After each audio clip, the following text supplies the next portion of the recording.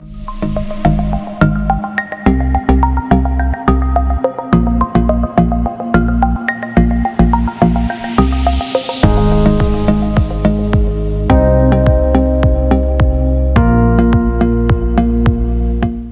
students, welcome again to the continuation part of Form 4 topics. We are now in the last topic of Form 4 series. This one is referred to as three-dimensional geometry, or simply called three-dimensional figures. Introduction of this, we say there are some figures in which you cannot give the definition of their dimensions. You cannot tell whether their dimensions is length or width. You just lead the definition without even giving the dimension. So things like those ones, we consider them as dimensionless constant. A good example of those is a point. A point is a dimensionless constant, always being denoted by a capital letter, but we cannot give the dimension. That is it having, what is the width? We cannot tell it. So some quantities or things which are only determined by looking only one dimension, we consider them as a one-dimension line. One-dimension line.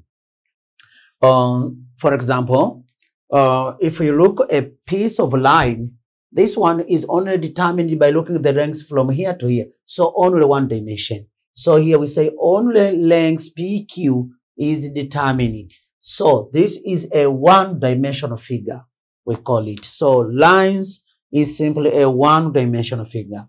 So when we want, but there is some figures in which we determine them by considering two dimensions, looking lengths and widths. Examples of these ones is a rectangle, a square, a parallelogram, a trapezium. Dimensions, figures like these ones, determined by looking two dimensions, we call them as a two-dimensional figures.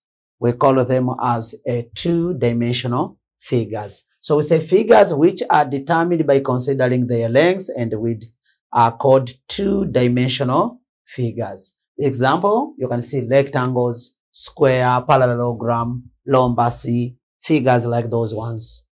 But we need to know, in real life situations, some figures can only be determined by looking lengths, widths, and height.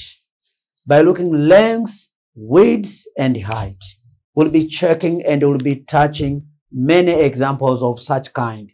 But just in a real life situation, looking a rectangular prism, you'll be always looking for the lengths, widths, and height. So figures of such kind, we call them as three-dimensional figures. So before we start exhausting a lot with the concept of three-dimensional figures, only to note that you'll be having lengths, widths, and height to determine such kind of figures. Figures like a sphere, figures like a right circular cone. They take a shape, they take a space. You can be considering their volumes they occupy. Figures of such kind, all them categorizing them as three-dimensional figures. So what are we going to be checking in this topic? We need also to know terms used. The first one, which is more used, if we call it a plane. Mind you, we have a concept here. A point is also one of the terms which is used. A line is one of the terms which is used. We are going to check them. So one of the terms, because a plane. A plane is a surface being closed by three or more edges or lines. So is a surface closed by three or more lines or edges. So we say consider the figures below. When we check this, the open surface for a rectangle is a plane. So a figure marked P is a plane. A figure marked N is a plane for the triangle. With a prism, rectangular prism like this, there exist about 6 outer planes. There are some planes which can be obtained by sectioning, but we are talking about planes which is just outer planes. For example, looking for the prism, which is a three-dimensional figure, we say there is A, B, C, D, which is a base plane.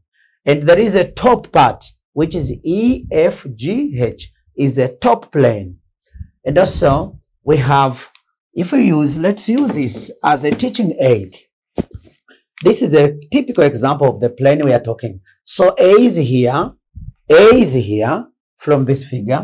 A is here with B is here, and C is the corner down, while D is here. So there is a base plane, there is a top plane, in which is taking EFGH. There is a side plane, which is ABFE. ABFE. There is a little plane to this side, which is DCGH, this one. There is a side plane, which is BCFG, and another plane to this part, which takes ADHE. So we can say 6 outer planes from the shape. Okay, let's look now with the other terms used. Okay, students, so we want to look from the other terms used. The second term is the word an angle. We know an angle is the amount of turns for the point from one point to another upon rotating. We covered this in topic of trigonometry, but this time we want to specify. We will much prefer with the concept of line meeting and forming an angle. So we say an angle is formed when two lines meet. So as I have said, that we know that by definition an angle is the amount of turns for a point from one position onto another. However, here we will more use the concept of lines. So we say, let's consider this figure here. So you have the line AB meets with the line CD at point Q. So the two lines meeting forms an angle X, Y, R, and A. So we say simply an angle is formed when two lines meet. So that is what we are saying. But we should note, with the three-dimensional figures, there are also scenarios or situations in which an angle is formed. We will have an angle to be formed when two planes meet. Then we're looking here. When two planes meet, we say an angle is formed when two planes meet, or when two lines meet. Two lines meet from definition. A line PQ meets with the line QR, that is edges now, from a three-dimensional figure. It will be edges. A line PQ is the line along this edge, and the line Q along this edge, so meeting and forming an angle of 90 degrees, which is the angle PQR. The PQR. And in the same way, when two planes meet, an angle is formed. Plane PQRS, which is the base plane, and also with plane PQNT, which is this one, front elevation. So with the base, with this plane, so we have an angle at this. So which is an angle, we can say an angle P, we can say an angle SPT. So the angle is forming here from a three-dimensional figures using counterexample of this prism, taking this as a prism. And when a line meets with a plane, for example, you take the line PZ. A line PZ is the line coming from this point, displacing each side, coming to this point. So from P to Z, so displacement and the base, so is forming an angle by inclination. So that angle will be an angle Q. It will be an angle QPZ by inclination. Will it be an angle? No. Will it be an angle RPZ? That is R is here down, P is here and Z. So RP displacement coming out to this point.